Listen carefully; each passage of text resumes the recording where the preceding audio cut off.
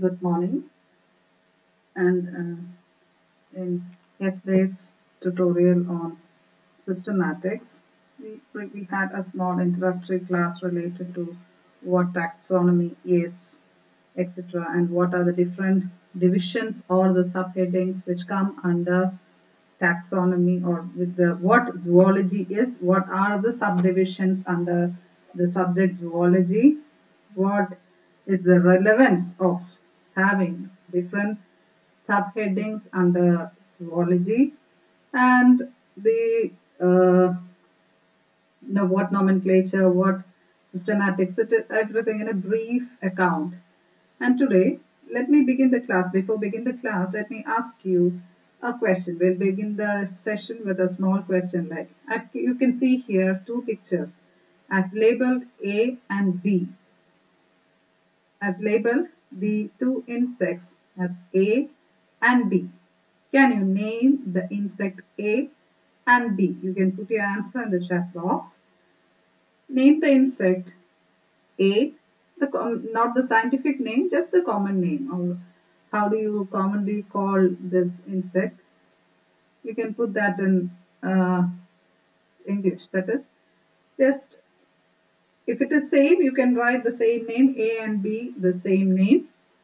Or if it is different, you can give different names. Just give the common name, like we say butterfly, housefly, mosquito.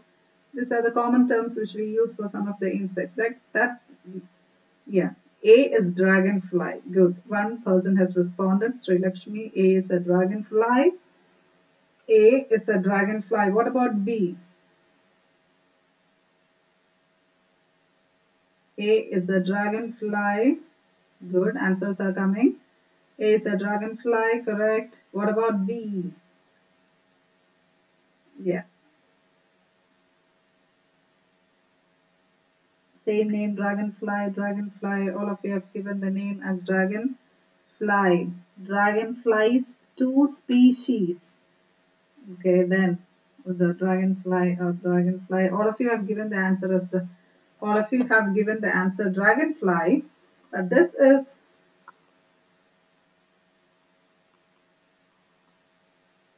Right, all of you have given the name dragonfly. Yes, this is a dragonfly. This is actually not even having the slight importance or slight relevance in today's class. And before beginning, I just want all of you to join and beginning with a small general awareness. All have given the name of insect A as dragonfly. Commonly you call it tumbi. സാധാരണ നമ്മൾ തുമ്പി എന്ന് വിളിക്കുന്നത് വീട്ടിലൊക്കെ കയറി വന്ന് ഒരുപാട് sound ഒക്കെ ഉണ്ടാകുന്നൊക്കെ ഒത്തിരി make loud noise by fluttering its wings. I'm not getting into the details of its nature or something. What is B then? There's of course slight difference. You can notice the difference between the wing pattern, the observed difference, and the notable difference. How many legs insect has? How many legs insect has?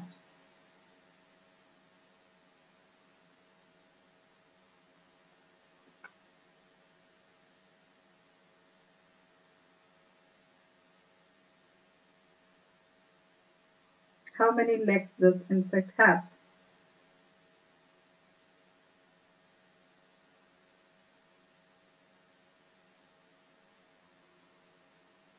How many legs this insect has? You can say in pairs or in number. 2 pairs, 3 pairs, 4 pairs, etc.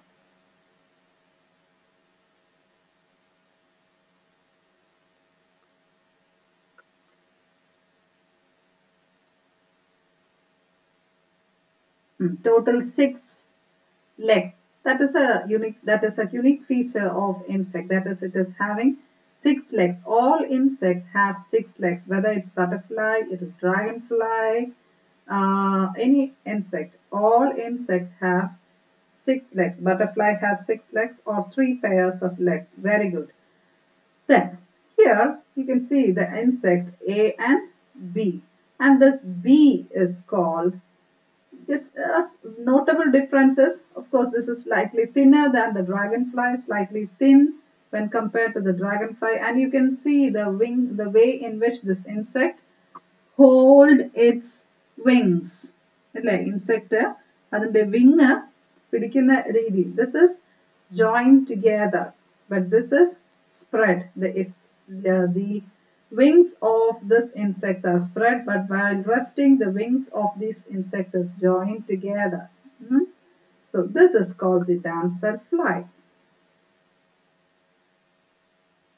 This is called damselfly. These are very thin damselfly. Just look around the animals which is found in your neighborhood and just have a look at the features, the external features, the way they behave, the food they eat. Just a observation. That is known as, this is damselfly. Yes, Devananda has come out with the answer, damselfly. Now, this is just what you call like ice breaking to the session. And now let's start. So this is what you need to observe the insect or any animal for identification. So we'll continue with today's session, with continuation with the yesterday's class. And yesterday we talked about the importance of classification or importance of arrangement. So that is known as systematic. When you arrange something systematically in a particular place, that is known as systematics. So systematics is, yesterday I hope you remember, I showed you the picture of the a messy shop and a arranged shop. In a messy shop, everything will be in a shuffled manner. But when you rearrange it, it is easy for a person to take things or do his shopping. Likewise, classification or systematic means finding order in diversity. ഞാൻ പറഞ്ഞു animals എന്ന് പറയുന്ന അല്ലെങ്കിൽ the world of animal kingdom എന്ന് പറയുന്ന, it's very vast, large, diverse group of animals are there. And classification ചെയ്യുമ്പോൾ എന്താണ് പറ്റുന്നത്, you will order those animals based on some characteristic, and that is what is known as systematics. So systematics include the proper placing of organisms based on its characters. That is what is known as systematics. The arrangement of properly identified organisms is called systematics. And systematics include three things. That is, one is you have to identify the organism. That is what I asked. By showing you the picture, I asked, can you identify that insect? If you just the common name or the layman's name, we said that is dragonfly, damselfly and all. First thing in systematics is you have to identify that organism. ആദ്യം ആ ഒരു organismത്തിനെ identify ചെയ്യണം. Then identification include the determination of the correct position of the organism in the plan of classification. Correct ആയിട്ട് നമ്മൾ ഓരോ level of classification ഉണ്ട്, kingdom, phylum എന്നൊക്കെ പറഞ്ഞിട്ട്. We'll come to it later. So ഏതിലാണ്, അതായത് ഒരു ഫിഷ് ആണോ, ഒരു ആർത്രോപോഡ് ആണോ, ഒരു ബേർഡ് ആണോ, ഒരു മാമൽ ആണോ എന്നുള്ളത് ഫസ്റ്റ് ആയിട്ട് പ്രോപ്പർ ആയിട്ട് ഐഡന്റിഫൈ ചെയ്യണം. എന്നിട്ടാണ് പിന്നെ ഓരോ sub ലെവൽസിലോട്ട് പോകുന്നത്. So systematics, the first part is identification. I asked you, it is an insect. Then you said it is a dragonfly. Then again, if I asked what is the genus or what is the scientific name of that insect, that is a different steps. അപ്പോൾ ആദ്യത്തെ step എന്ന് പറയുന്നത് സിസ്റ്റമാറ്റിക്സിൽ arrange ചെയ്യണമെങ്കിൽ എന്താണ്, അത് എന്താണെന്ന് അറിയണം. നമ്മളൊരു സാധനം പ്രോപ്പറായിട്ട് അറേഞ്ച് ചെയ്യണമെങ്കിൽ, അല്ലെ, മെസ്സി ആയിട്ടുള്ള ഒരു ഷോപ്പിൽ സാധനങ്ങൾ പ്രോപ്പറായിട്ട് അറേഞ്ച് ചെയ്യണമെങ്കിൽ അതൊരു ജ്യൂസ് ആണോ, അതൊരു ഡ്രൈ ഫുഡ് ആണോ, അത് വെജിറ്റബിൾ ആണോ എന്നുള്ള ഐഡന്റിഫൈ ചെയ്യണം. സോ അതുപോലെ തന്നെയാണ് സിസ്റ്റമാറ്റിക്സിലും the most important and the first step is identification. Coming to the animals case, നമ്മൾ ഇവിടെ പറയുന്നത് സിസ്റ്റമാറ്റിക് അനിമൽ കിങ്ഡത്തിലെ കാര്യം പറയുന്നത് കൊണ്ട് you have to clearly identify whether that organism is a mammal, a fish, a insect, endanannu identify cheyyanam. Then it is a recognition of the basic taxonomic unit of the species. Then you have to identify what the species is. So systematics identification. Then second is taxonomy. Taxonomy means taxes means arrangement and nomos means you have to arrange in order. അതിനെയാണ് taxonomy എന്ന് പറയുന്നത്. So taxonomy is the describing the new taxa. ഏത് ടാക്സയിൽ വരും അല്ലെങ്കിൽ ഏത് ഹെഡിങ്ങിന്റെ താഴെ അല്ലെങ്കിൽ ഏത് ഗ്രൂപ്പിൽ പെടും എന്ന് കണ്ടുപിടിക്കുന്നതാണ് ടാക്സോണമിയിൽ ചെയ്യുന്നത്. There are of course certain rules and regulations based on where you have to place the animal. ഒരു ആനിമലിനെ നമ്മൾ കാണുമ്പോൾ അത് ഏതാണ്, അത് ഏത് ടാക്സയുടെ കീഴിലാണ്, അല്ലെ ഒരു ഗ്രൂപ്പ് ഏത് ഗ്രൂപ്പിന്റെ കീഴിൽ വരുന്നു എന്നുള്ളത് scientifically you have to study and keep it. And this term taxa, taxa എന്ന് പറയും, taxa ഏത് ടാക്സയിലാണ് ആ അനിമല് വരുന്നതെന്ന് it has to be done. That is known as taxa, taxonomy. And of course the third one is phylogenetics. Phylogenetics means the ancestral history. Phylogeny means ancestral history, the study of ancestral history is called phylogeny. Ancestral characters, the study of ancestral characters or study of ancestral history is called phylogenetics. So phylogeny എന്ന് പറയുന്നപ്പോൾ നമ്മളൊരു ആനിമലിനെ ആദ്യം identify ചെയ്യണം, അത് bird ആണോ fish ആണോ എന്താണെന്നുള്ളത്. രണ്ടാമത് അത് ഏത് ടാക്സ, ഏത് ഗ്രൂപ്പിൽ ഏത് ഹെഡിങ്ങിന്റെ കീഴിൽ വരുമെന്ന് കണ്ടുപിടിക്കണം. മൂന്നാമത് അതിന്റെ എവല്യൂഷണറി ഹിസ്റ്ററി, അതായത് ഇപ്പൊ നമ്മളോട് ചോദിച്ചു കഴിഞ്ഞാൽ ഇപ്പൊ simply if amphibians ഏതിലെന്ന just putting U A question general because you have studied a little bit in biology in your school level. I'm just asking a question. Which group of animals are the ancestors of amphibians? Just one question. Name the ancestors of amphibians.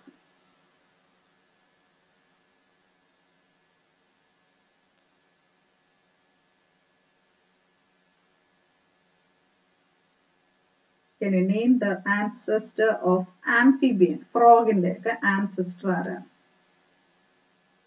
With the general awareness or with the general knowledge which you have so far attained, you can answer. Just think. Not just the ancestor of, yes, correct. Sri Lakshmi has come up with the answer. It is fishes.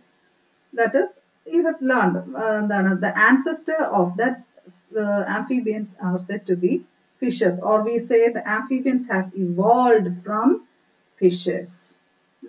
That is what is known as phylogeny, meaning study or determination of the ancestral relationship of organisms and the group's evolutionary history through time. ഒരു ഓർഗാനിസത്തിനെ നമ്മൾ കാണുന്നു, അതിന്റെ ancestor ഏതാണെന്ന് നോക്കും. അതിന്റെ ഒരു ഓർഗാനിസത്തിനെ പഠിക്കുമ്പോൾ അതിന്റെ ആൻസസ്ട്രൽ ഹിസ്റ്ററിയും കൂടെ പഠിക്കണം. അപ്പൊ ഇത്രയും കാര്യങ്ങൾ ചേർന്ന് that is what is known as phylogenics is the field of biology concerned with the understanding, identifying the evolutionary relationship between many different kinds of life on earth.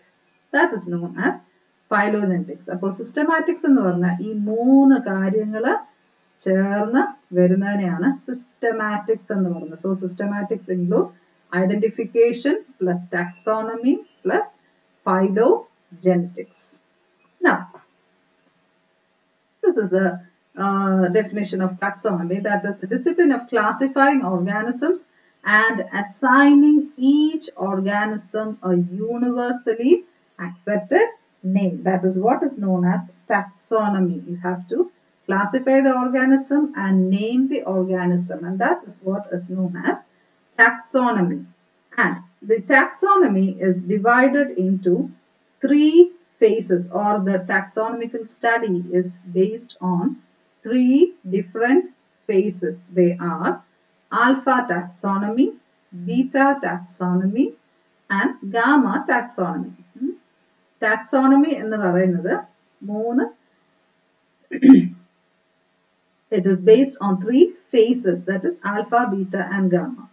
Alpha എന്ന് വെച്ചാൽ നമ്മൾ ഇപ്പൊ നേരത്തെ identification, then we said phylogenetics, everything come together under this systematics. So അതുപോലെ തന്നെയാണ് മൂന്ന് പ്രോസസ്സിനെയാണ് taxonomy എന്ന് പറയുന്നത്. First is alpha taxonomy. Alpha taxonomy means the level at which the species are characterized. Alpha taxonomy എന്ന് പറഞ്ഞാൽ ഫസ്റ്റ് ഫേസ് ആണ്. ടാക്സോണമിയിലെ മൂന്ന് എന്താണ് ഫേസസ് അല്ലെങ്കിൽ മൂന്ന് സ്റ്റേജ്. ടാക്സോണമിക്ക് നമ്മളൊരു ആനിമലിനെ കണ്ടുപിടിച്ചു അതിനെ ഒരു ഗ്രൂപ്പിൽ ചേർക്കണമെങ്കിൽ ഈ മൂന്ന് പ്രോസസ്സും കൂടി കടന്ന് പോകണം. എന്നാലേ നമുക്ക് സ്റ്റെപ്പ് ബൈ സ്റ്റെപ്പ് ആയിട്ട് അത് ഏതാണ് ഏത് ഗ്രൂപ്പിൽ വരുന്നു എന്ന് കണ്ടുപിടിക്കാൻ പറ്റുള്ളൂ. That is, alpha taxonomy includes species description. നമ്മൾ ആദ്യത്തെ പടം കണ്ടതുപോലെ ഒരു തുമ്പിയാണ് എങ്കിൽ you have to identify that it is an insect. It has 3 legs. It has got antenna, or it has got 2 pairs of wings. അതാണ് species description.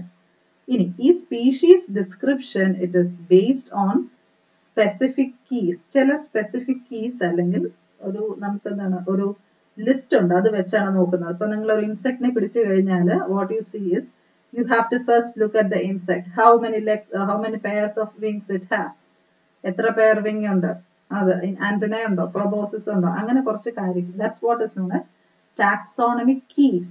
Taxonomic keys are used to identify the organism specifically. അതിനെയാണ് taxonomic keys എന്ന് പറയുന്നത്. So the first phase of the taxonomy is called alpha taxonomy. This is important. You will get question from this session. What is alpha taxonomy, beta taxonomy and all.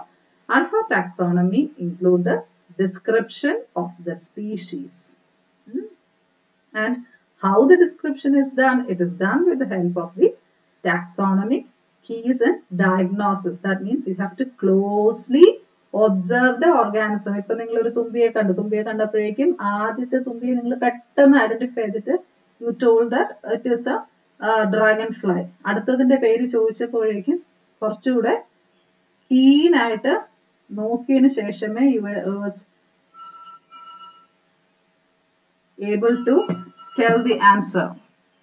That is known as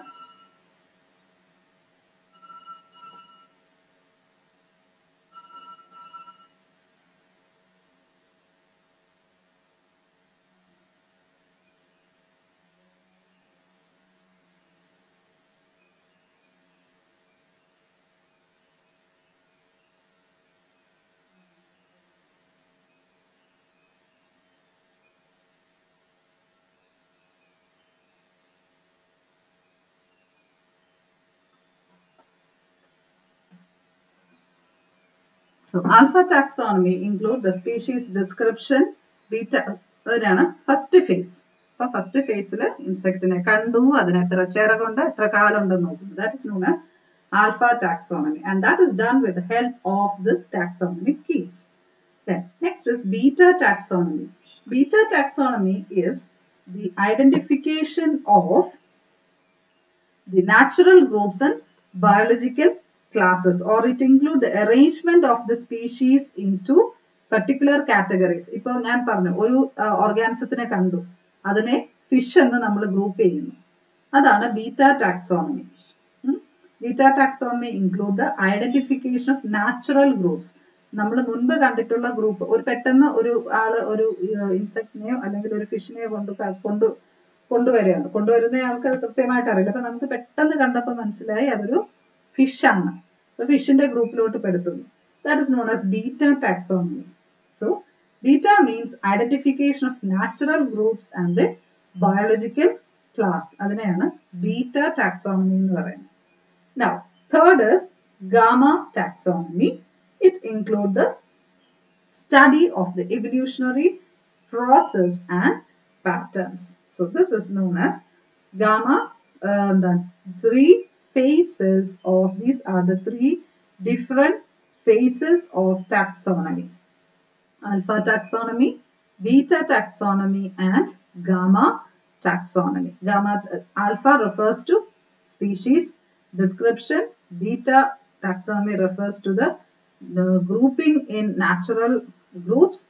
Then gamma taxonomy include the analysis of the groups animal based on the evolutionary process and finding the similarity and dissimilarities with the previously reported organisms.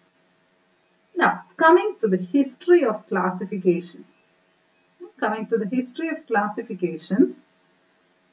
First is, of course, this classification has got a very long history. Maybe, of course, the time from when human beings have evolved, the practice of classifying might have originated. Classified group kitchen tools we'll keep in kitchen. Your books you keep in bookshelves. Then classification. Animals name we have the tendency to classify and we have the tendency to give some name to these organisms. And that is known as, that comes under this history of classification. History of classification. Classification importance ഒരു അസുഖം spread ചെയ്യുന്നു, ഇന്നതരം കൊതുക് spread ചെയ്യുന്നു, അങ്ങനെ കണ്ടുപിടിക്കാം. അല്ലാതെ ഒരു ചെടിയുടെ മെഡിസിനൽ പ്രോപ്പർട്ടീസ് സ്റ്റഡി ചെയ്യുകയാണ്, അപ്പൊ ആ ചെടിയുടെ പേര്, അതിന്റെ ക്യാരക്ടേഴ്സ്, അതൊക്കെ പഠിക്കുന്നത് കൊണ്ട് pharmaceutical ഇൻഡസ്ട്രീസിൽ it has got A very good benefit. അതാണ്. So classification is very important. So the investigation of the scientist is done in a rational way. So the father of biological classification is Aristotle. Aristotle, who lived in Greece. Greek words are zoology, zoon. It is a Greek word. So the father of biological classification is Aristotle, and he grouped the organisms based on his knowledge at that time. And we feel now, when we look at his findings or his classification, we feel it's like, oh, it's very childish. Panda Aristotle classified the classification childish. Let's see some examples. Like grouping, I'll put a question. Is insect, birds and mammals come under the same group? Does the insect, the bats and the birds come under same group? And this is actually, when you look at it, Aristotle did the classification based on the view that all those animals which fly can be put in one group. I'll put a question. You can answer the question in the chat box. All the animals that fly comes under same group. That is butterfly,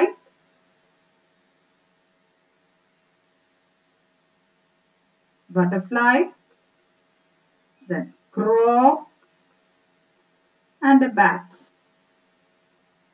Butterfly, crow and bat. Thus they come under same group. And I'm sure the answers will come in the chat box. Of course, now you may think this is very childish. So earlier classification, it was like this. They put all the animals which can fly under, yes, you give the answer no. It seems to be very childish. But the classification is പറക്കുന്ന എല്ലാവരെയും ചേർത്ത് ഒരു group, നീന്തുന്ന എല്ലാവരെയും ചേർത്ത് ഒരു group, അല്ലെങ്കിൽ ചിറകുള്ള എല്ലാവരെയും ചേർത്ത് ഒരു ഗ്രൂപ്പ്. അപ്പൊ അങ്ങനെ ഗ്രൂപ്പ് ചെയ്യുന്ന now you are maybe because you have studied at school and all, or you have some scientific knowledge itself. Good. Your answers are coming. You have a good knowledge about classification or basic knowledge about classification. So these are the ways in which first or the earlier classification was done. All those animals was Aristotle classification ബോഡിയിൽ red colour blood ഉള്ള ആനിമൽസിനെ എല്ലാം ഒരു ഗ്രൂപ്പിൽ പെടുത്തി. പിന്നെ അല്ലാതെ ഉള്ള red colour blood ഇല്ലാത്ത ആനിമൽസിനെ എല്ലാം കൂടി വേറൊരു ഗ്രൂപ്പിൽ പെടുത്തി. അങ്ങനെയൊക്കെയായിരുന്നു ക്ലാസിഫിക്കേഷൻ ചെയ്തിരുന്നത്. But later on slowly Aristotle even started understanding the differences between these organisms when he closely observed these animals, and based on the complexity of animals, he measured the similarity of the animals and found the ladder of life similarity between the animals. And later on, Konrad Gessner was the other scientist who closely studied.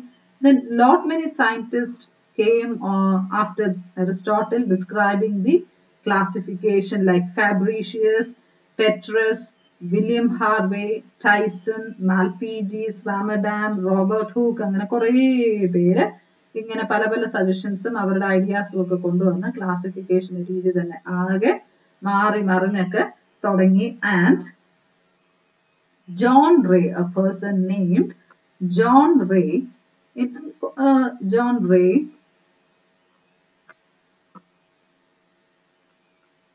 in his John Ray, he's actually a naturalist. This is what a naturalist in nature ne close at observe we call a naturalist.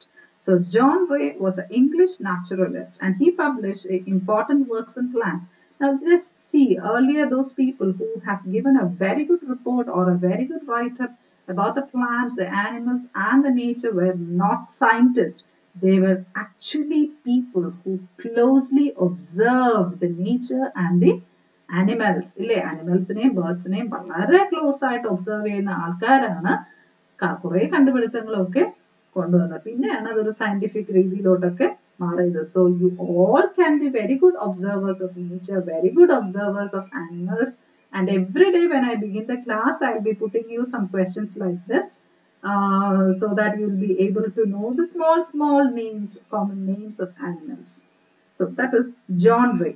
John Ray was an English naturalist and he classified the plants and published his findings in the book called Historia Plantarum.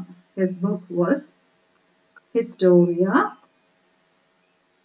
Plantarum. Historia Plantarum. In his book Historia Plantarum, John Ray gave the details about the plants which he had observed. He classified the plants based on his knowledge on how they look or where they live and all. Then slowly things started changing, and this John Ray's findings came in the year 1627 to 1705. Then came the most widely accepted system of classification, and that was done by Carl Linnaeus. This is known as Linnaean classification system. You might have learned. And in the 18th century, and that was the landmark in the history of taxonomy. In the history of taxonomy, the Linnaean classification was a landmark. And that is his great work is called Systemae Naturae. You can see here, this is his findings, that is Systemae Naturae, which is having different editions during all his findings come under different editions of Systemae Naturae, and there were almost 12 editions. ഈ ഒരേ പേരിൽ തന്നെ ബുക്കിന് 12 editions. Carl Linnaeus എന്ന് പറയുന്ന സയന്റിസ്റ്റിന്റെ ആയിരുന്നു വളരെ എല്ലാവരും തന്നെ അക്സെപ്റ്റ് ചെയ്ത ഒരു തരം ക്ലാസിഫിക്കേഷൻ. അദ്ദേഹത്തിന്റെ ക്ലാസിഫിക്കേഷൻസ് ഒക്കെ തന്നെ അദ്ദേഹം സിസ്റ്റമ നേച്ചറെ എന്ന് പറയുന്ന ഒരു പുസ്തകത്തിൽ പബ്ലിഷ് ചെയ്തു. ആ പുസ്തകത്തിന് 12 volumes അല്ലെങ്കിൽ 12 editions ഉണ്ടായിരുന്നു. And the first edition of Systema Naturae came in. This is the first edition. The picture which I have shown here is the outer covering of the first edition. The first edition came out in 1935. Sorry, 1935. The first edition came out in 1735.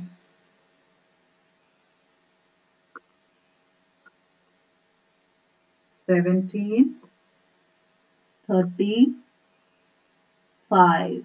First edition. അങ്ങനെ 12 editions ഉണ്ടായിരുന്നു. And he created the modern systematics, and he is called the father of modern classification. So Carl Linnaeus is called the father of modern classification. ഏകദേശം scientific basis കൂടെ വെച്ച് animalsനെ classify ചെയ്യുന്നതിന് ഒരു നല്ലൊരു തുടക്കമായിരുന്നു അദ്ദേഹത്തിന്റെ കണ്ടുപിടുത്തങ്ങൾ. So he is called the father of modern classification.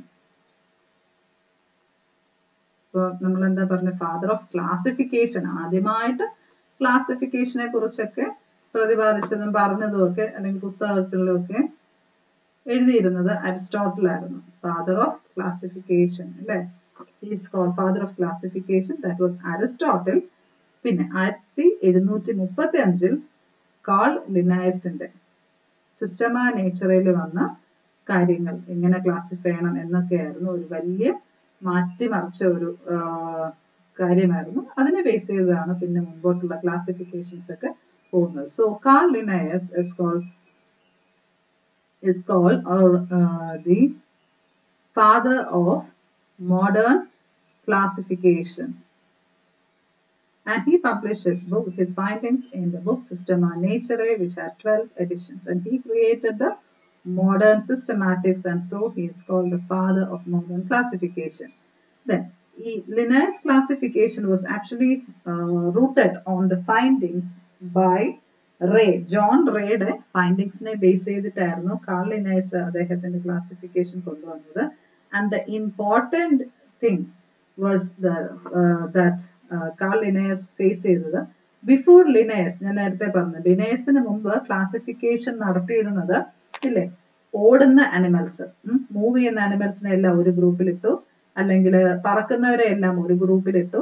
That was a big problem. You said no, ഇല്ലേ? When I asked the question, is the butterfly, the bird, a crow and a bat come under the same group? You said literally it's no. Because now you know one is an insect, one is a bird and one is a bat. അതൊരു problem ആണ്. പിന്നെ പണ്ടത്തെ classification names were also very long, and the Linnaeus classification, it was very convenient to name the organism. സാധാരണ ഒരു ഓർഗാനിസത്തിന് പേരിട്ട് കഴിഞ്ഞാൽ വളരെ convenient ആയിട്ട് അത് സയന്റിഫിക് പർപ്പസിന് യൂസ് ചെയ്യും. That is known as binomial nomenclature, a two-name system.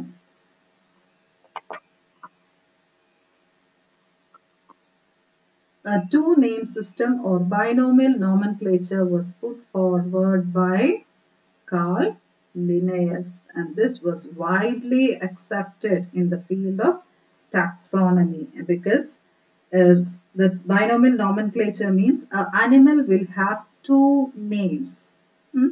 Can you name any? Here I have written one name, and just I'll ask a general question. As I said before, you have to observe the things very closely which are found in and around your home. നമ്മുടെ വീടിന്റെ ചുറ്റും കാണുന്ന അനിമൽസിനെ observe ചെയ്യാം. അപ്പൊ എന്നും കാണുന്ന ഒരു ജീവിയുടെ പേര് ഞാൻ ചോദിക്കാം. Can you give me the scientific name of crow? The scientific name of crow. Hopefully you may be learning two things other than the subject which you studied today. One was dragonfly and damselfly, and the second is, can you give me the scientific name of crow? Anyone? And here you can put the answer in the chat box, the scientific name of crow. And let me continue with this. That is, binomial nomenclature means an organism will have two names. That's known as scientific name. Scientific name means the organism will have two names. One is the generic name or the name of the genus, that is known as generic name, and a specific name or the name of a species.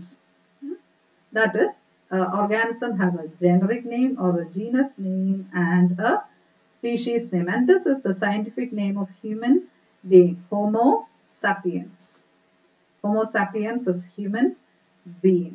We have two names. This is the scientific name and this is a specific name. Now let me move on to the Linnaeus system, or this binomial nomenclature or naming of organisms. And there are certain rules in naming these organisms. So nomenclature means, nobody has so far put the answers for the question which I asked. The naming of organism is called nomenclature. Nomenclature.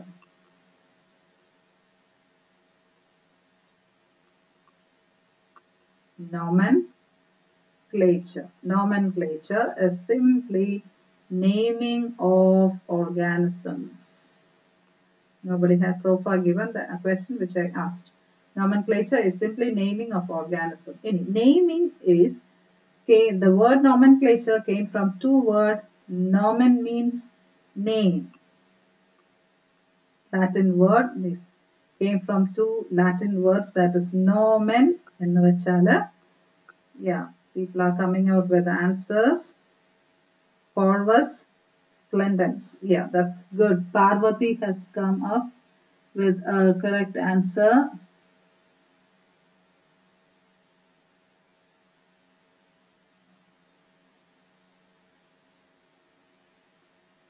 Corvus is only the generic name. Corvus splendens is the correct name. The common crow which you see.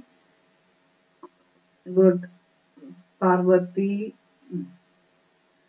So the nomenclature came from two words, that is nomen, which means name, and keleir means to call. Keleir. ഈ രണ്ട് Latin words ൽ നിന്നാണ് nomenclature എന്ന വാക്ക് വരുന്നത്. Nomenclature is actually based on the naming of organism was put forward first by Carl Linnaeus. Both the flora, that means the birds and the animals, are given some common name, and this common name is called the vernacular name. Common name ennu parayunnadinayana vernacular name ennu parayum. Common name is also called vernacular. A term orthone, you have to remember that term, this word, that is vernacular. Vernacular means,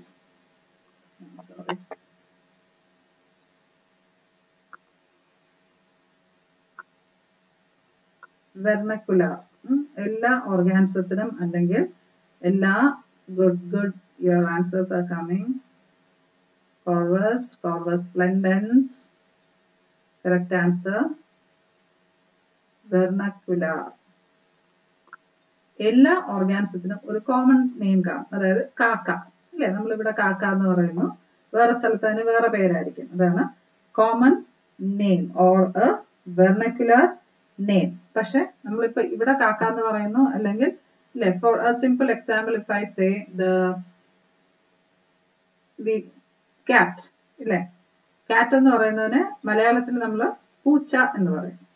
അതേസമയം ഹിന്ദിയിൽ they may call it Billy അല്ലെ, ഹിന്ദിയിൽ Billy എന്ന് പറയും.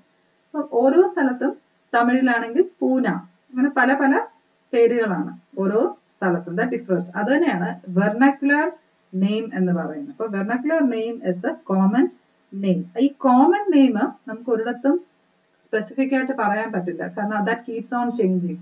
അത് ഓരോ ഇന്ത്യയിലകത്ത് തന്നെ ഓരോ സ്റ്റേറ്റിലും ഒരേ അനിമലിന് പല പല പേരാണ്. ജസ്റ്റ് ഇമാജിൻ, ഇന്ത്യക്കകത്ത് തന്നെ ഓരോ സ്റ്റേറ്റിലും പൂച്ചയ്ക്ക് വേറെ പേരുകളാണ്. അപ്പൊ ലോകത്തെ കാര്യം പറയുമ്പോഴേക്കും പിന്നെ പറയുകയേ വേണ്ട, ഒരുപാട് പേരുകൾ കാണും. അതിനെയാണ് വെർണക്കുലർ നെയിം അല്ലെങ്കിൽ കോമൺ നെയിം എന്ന് പറയുന്നത്. And this create problems. So എന്തിനാണ് നോമൻക്ലേച്ചർ എന്ന് പറയുന്നത്? എന്തിനാണ് nomenclature?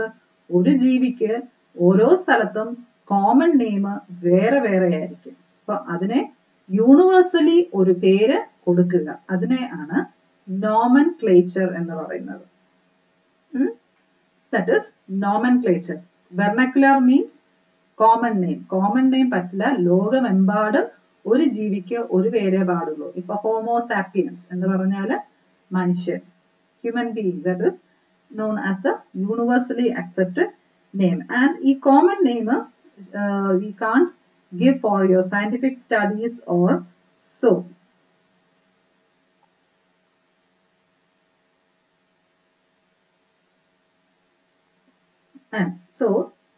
I said Carl Linnaeus published his findings in the book System and Nature. Then International Code of Zoological Nomenclature.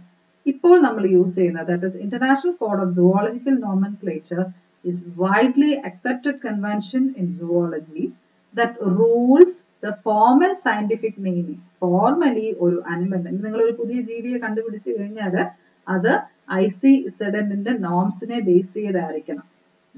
So, exam വരുന്ന ഒരു area ആണിത്. Before also I told alpha taxonomy, beta taxonomy, gamma taxonomy. What is taxonomy? What is systematics? And these are some of the questions you may get. Then international code. What is ICZN? Expand ICZN. We may ask for one more question. That is International Code of Zoological Nomenclature. It is a widely accepted convention in zoology that rules the formal scientific naming. Formally, അല്ലെങ്കിൽ ചില റൂളുകൾ base ചെയ്ത് ഒരു ജീവിക്ക് പേര് കൊടുക്കുന്നത് ICZN ന്റെ റൂൾസിനെ base ചെയ്തിട്ടാണ്. ഇനി എപ്പോഴാണ് ഇത് തുടങ്ങിയത്? That is this ICZN was originally adopted by the International Congresses of Zoology since 1973 മുതലാണ് by the International Union of Biological Sciences or IUBS. For International Code of Zoological Nomenclature, Hugh H. Strickland conceived a code for introducing the uniform or universally accepted name for all organism. അതിനെയാണ് ICZN. അപ്പോൾ animal classification base ചെയ്തിരിക്കുന്നത് ICZN ന്റെ rules and regulations നെ base ചെയ്തിട്ടാണ്.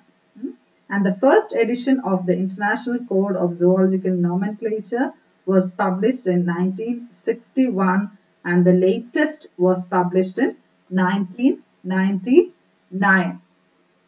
The International Commission of Zoological Nomenclature. It's a commission, not a person. Who is the author of this book? Actually, this is a book I've shown here. You can see here. This is a book. International Code of Zoological Nomenclature എന്ന് പറയുന്നത് അതൊരു ബുക്കാണ്. അല്ലാതെ ബുക്കിനകത്ത് കുറേ papers ഉണ്ട്. ആ പേപ്പേഴ്സിനകത്ത് എഴുതിയിട്ടുണ്ട് എങ്ങനെയാണ് ഒരു ഓർഗാനിസത്തിന് നെയിം ഇടേണ്ടത്. അതിന് ചില റൂളുകളുണ്ട്, ചില റൂളും റെഗുലേഷൻസ് ഒക്കെ ഉണ്ട്. അതിനെയാണ് International Code of Zoology. This is a International Code of Zoological Nomenclature, which is the 4th edition. The picture I've shown here, the 4th edition of this book. Now, International Code of Zoological Nomenclature, the author, ആരാണ്? International Commission on Zoological Nomenclature. Author of the book എന്ന് വെച്ചാൽ ഒരു group of people ആണ്, ഒരു particular വ്യക്തി അല്ല. And what is the objective?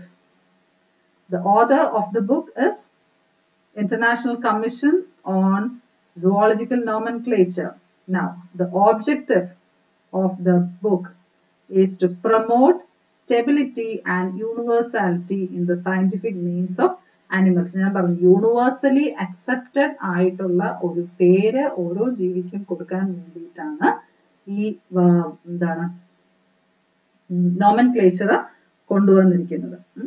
So, the ICZN, the fundamental aim is to promote universality. That is the most important term for this ICZN. That is universally. ഞാൻ പറഞ്ഞു പൂച്ചെ അല്ലെങ്കിൽ human being, Homo sapiens. ലോകമെമ്പാടും മനുഷ്യനെ Homo sapien എന്നാണ് വിളിക്കുന്നത്, ഇല്ലേ?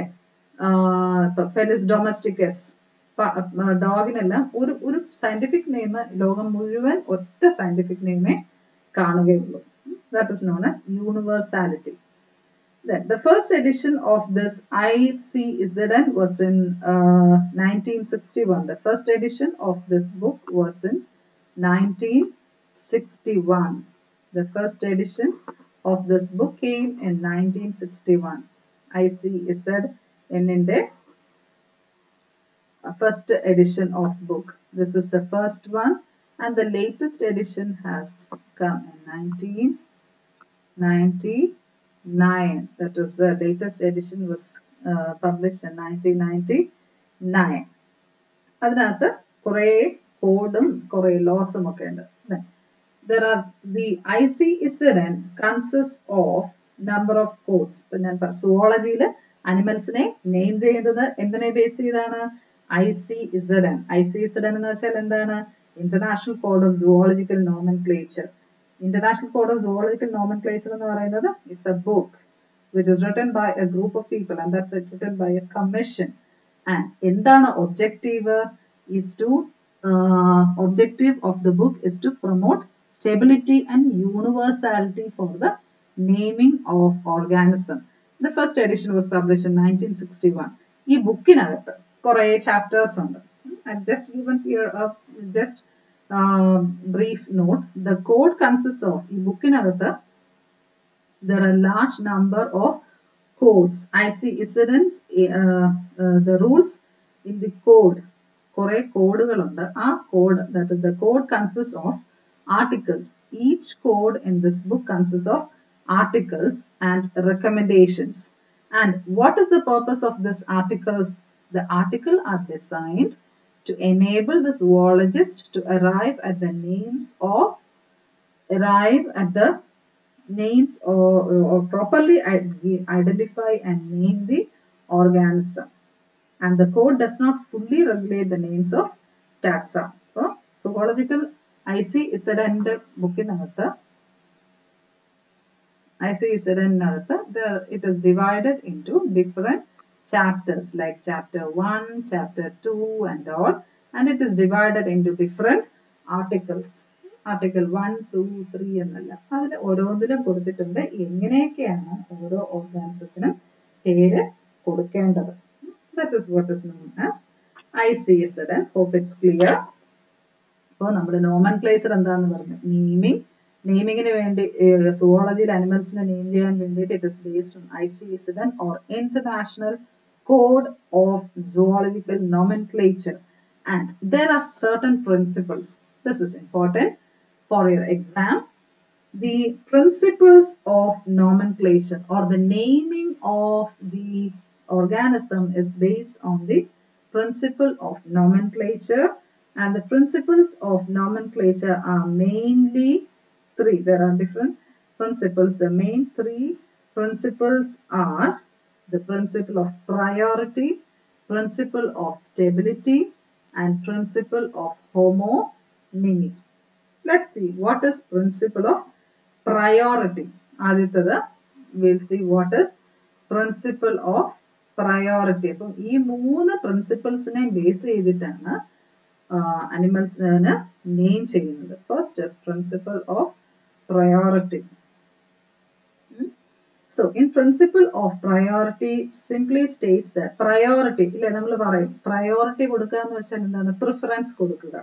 Priority means ആദ്യം വന്നയാൾക്ക് priority കൊടുക്കണം. If you stand in a queue, that means the person who is standing first in the queue has the priority to take the ticket. So that's what's known as priority. So principle of priority means earliest name applied properly to a taxon. So from രണ്ട് ലാബില് രണ്ട് ആൾക്കാര് ഒരു ആനിമലിനെ identify ചെയ്യണം. Identify ചെയ്തിട്ട് first ഒരു വ്യക്തി അല്ലെങ്കിൽ ആദ്യം ഒരു വ്യക്തി അതിന് പേരിട്ടു. ആ പേര് നമ്മൾ ICSN സൂ ടാക്സായോ അത്തരം ജേർണൽസിലൊക്കെയാണ് യൂഷ്വലി പബ്ലിഷ് ചെയ്യുന്നത്. ഇപ്പോൾ പ്രിൻസിപ്പിൾ ഓഫ് പ്രയോറിറ്റി മീൻസ് ആദ്യം ആരാണോ ഒരു ഓർഗാനിസത്തിന്റെ നെയിം അക്സെപ്റ്റൻസിന് സബ്മിറ്റ് ചെയ്യുന്നത് ആ വ്യക്തിയുടെ പേരായിരിക്കും കൺസിഡർ ചെയ്യപ്പെടുന്നത്. ഒരു ഈച്ചയെ കണ്ടുപിടിച്ചു എന്നൊക്കെയാ. ഒരു ഈച്ചയെ പെട്ടെന്ന് ഒരു സ്ഥലത്ത് കുറെ ഈച്ചകളുണ്ട്, പല ആൾക്കാർ അതിനെ കുറിച്ച് സ്റ്റഡി ചെയ്തു. പക്ഷെ ഒരു കൂട്ടര് അല്ലെങ്കിൽ ഒരു സയന്റിസ്റ്റ് ആദ്യം അതിനൊരു പേരിട്ടു, അതിനെ ആദ്യം സബ്മിറ്റ് ചെയ്തു. അത് കഴിഞ്ഞ് 2-3 മാസം കഴിഞ്ഞ് അടുത്തൊരാൾ സബ്മിറ്റ് ചെയ്താൽ ആദ്യം ആരാണോ ഒരു പേരിട്ട് സബ്മിറ്റ് ചെയ്തത് ആ പേരായിരിക്കും കൺസിഡർ ചെയ്യുന്നത്. So that is known as the priority. Means The earliest name applied properly to a taxa of animals is the valid scientific name. ഏത് ഒരു animalന് പേരിട്ട് അത് scientifically one of the journals in which the newly identified organisms are submitted are Zootaxa. Zootaxa is the name of a journal in which newly identified animals are published. പുതിയതായിട്ടൊക്കെ ഒരു ഓർഗാനിസത്തിനെ identify ചെയ്താൽ അത് publish ചെയ്യുന്ന ജേർണലാണ് Zootaxa. So Zootaxa it is published and the priority takes effect from that date on which it is submitted. ആദ്യം submit ചെയ്തതിൽ നിന്ന് sub names മാത്രമേ എടുക്കാറുള്ളൂ. That is known as principle of priority. And the law of priority is actually based on leads to the principle of stability. അല്ലേ?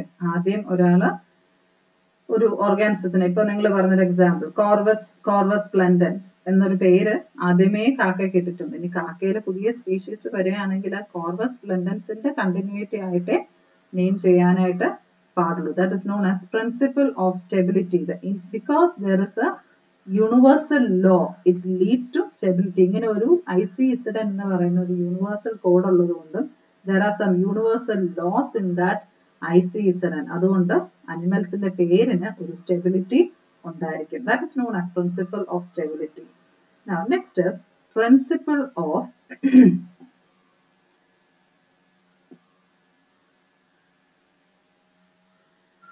homonymy. Principle of homonymy are identical names for two or more different taxa. ഒരേ ടാക്സയ്ക്ക് ഒരേപോലത്തെ പേര് വരാൻ പാടില്ല. That is to avoid ambiguity.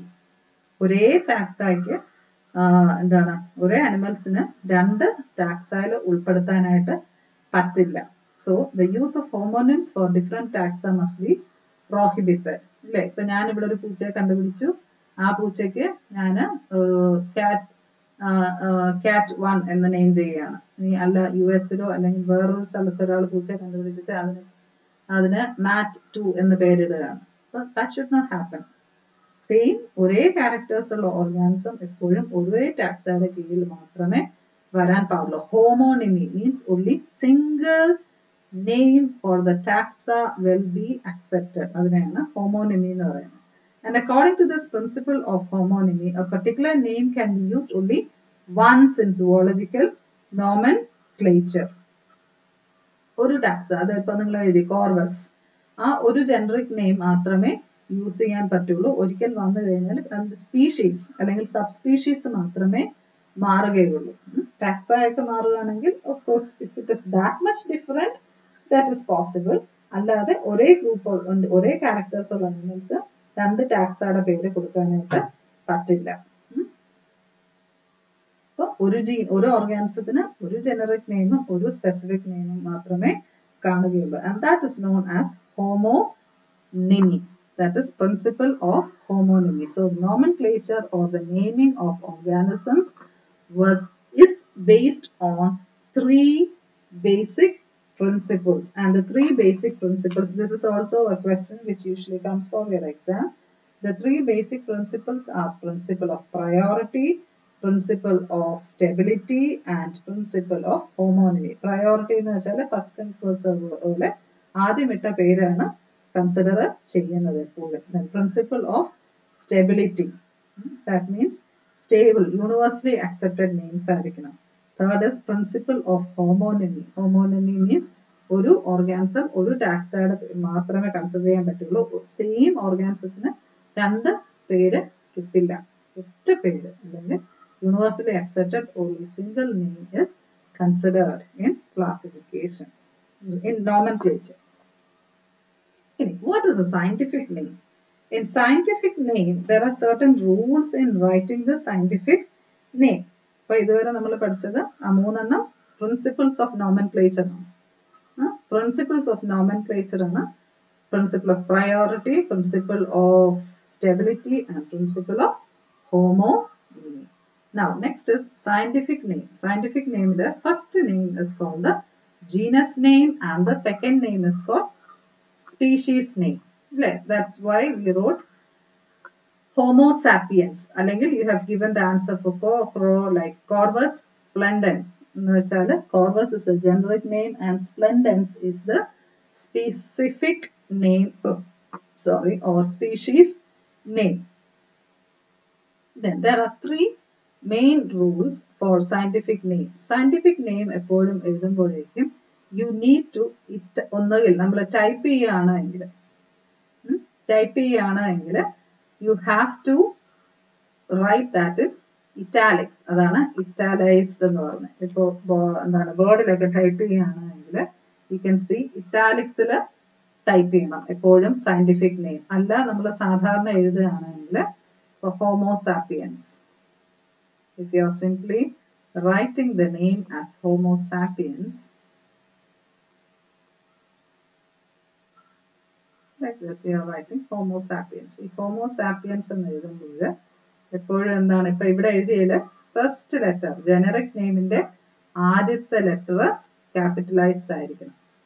അല്ലേ? Generic നെയിമിന്റെ first letter capital letter ആയിരിക്കണം. ഇനി നിങ്ങൾ സുവോളജി ഡിഗ്രി ഒക്കെ പഠിക്കുന്ന ആൾക്കാരാണ്. ഇതിൽ ഒരിക്കലും ഒരു തെറ്റ് വരുത്തരുത്.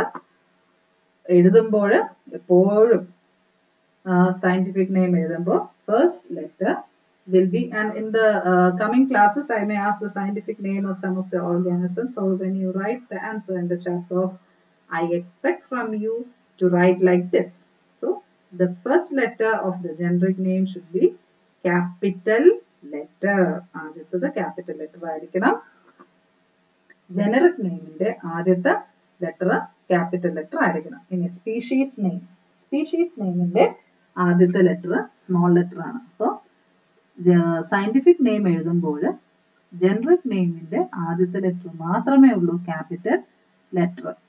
ജനറിക് നെയിമും ഇതാണ് ജീനസ് ഇല്ലേ? This is A generic name and this is A species name. ഇതാണ് species name and this is A generic name അല്ലെങ്കിൽ genus name. Genus name begin ചെയ്യേണ്ടത് ക്യാപിറ്റൽ ലെറ്റർ വെച്ചും സ്പീഷീസ് നെയിം ബിഗിൻ ചെയ്യേണ്ടത് small letter വെച്ചുമാണ്. ഇനി there should be a space between the, കണ്ടോ ഇവിടെ ഒരു space ഉണ്ട്. there should be a space between the generic name and the species name. species നെയിമിന്റെയും genus നെയിമിന്റെയും ഇടയ്ക്ക് space കൊടുക്കണം. ഇനി ടൈപ്പ് ചെയ്യാണ് എങ്കിൽ always it should be in italics. Font നിങ്ങൾ വേർഡിൽ പഠിച്ചിട്ടുണ്ടാവും. ഇറ്റാലിക്സ് ഉണ്ട്, ബോൾഡ് ഉണ്ട് ഒക്കെ. എപ്പോഴും സയന്റിഫിക് നെയിം ടൈപ്പ് ചെയ്യുകയാണെങ്കിൽ ഇറ്റ് ഷുഡ് ബി ഇറ്റാലിക്സ്. എഴുതുകയാണെങ്കിൽ ഇറ്റ് ഷുഡ് ബി അണ്ടർലൈൻഡ്. ഇനി അണ്ടർലൈൻ ചെയ്യുന്നത്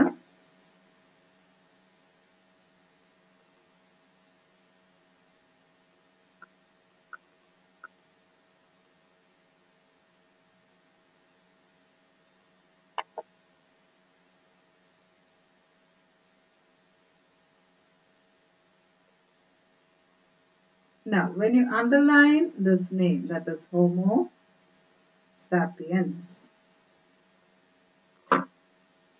Homo sapiens is the scientific name. So ഈ Homo sapiens എന്ന് എഴുതുമ്പോൾ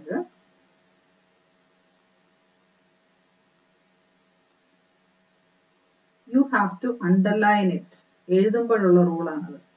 അണ്ടർലൈൻ ചെയ്യണം. ഇനി അണ്ടർലൈൻ ചെയ്യേണ്ട എങ്ങനെയാണ്? ഒന്നിച്ച് അണ്ടർലൈൻ ചെയ്യാൻ പാടില്ല. രണ്ട് separate lines വേണം കൊടുക്കാൻ. This is the correct format. The correct format is you have to underline the generic name separately and the species name separately. അല്ലാതെ Homo sapiens എന്ന് Homo sapiens എഴുതിയിട്ട് ഒന്നിച്ച് അണ്ടർലൈൻ ചെയ്യാൻ പാടില്ല. I expect this to be correct to all my students from this day onwards. ഇന്ന് മുതൽ ഇങ്ങനെ line ഇടുന്നത് it is wrong.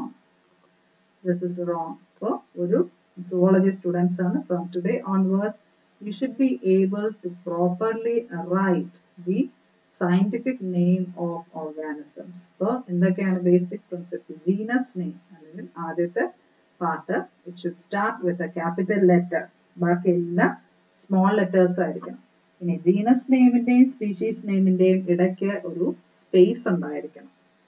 Then type ചെയ്യാണ് എങ്കിൽ വേർഡ് ഫയൽ ആയിട്ട് if you are typing there should be a space between the genus name and a specific name. Then it have to underline the scientific name. Underline ചെയ്യുന്നത് എങ്ങനെയാണ്? രണ്ടും separate ആയിട്ടാണ് underline ചെയ്യേണ്ടത്. അല്ലാതെ ഒന്നിച്ച് അണ്ടർലൈൻ ചെയ്യാൻ പാടില്ല. You have to underline in different ways. These are some of the rules of the writing the scientific names. And I hope you understood what we have described in the class.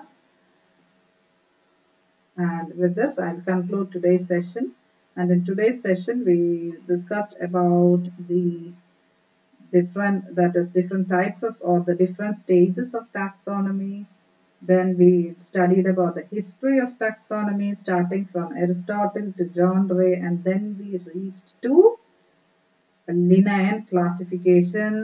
And Linnaean system its findings are written in the books, that is Systema Naturae. The father of taxonomy is Aristotle, and the father of modern taxonomy is called Linnaeus. And Linnaeus was the first one who described about the binomial nomenclature. And then we learned about nomenclature, that is naming of organisms. Nomenclature is naming of organisms, and the naming of organisms is based on ICZN, or International Code of Zoological Nomenclature. And it is in this ICZN there are rules and regulations on how to name an organism and how to do the classification is listed.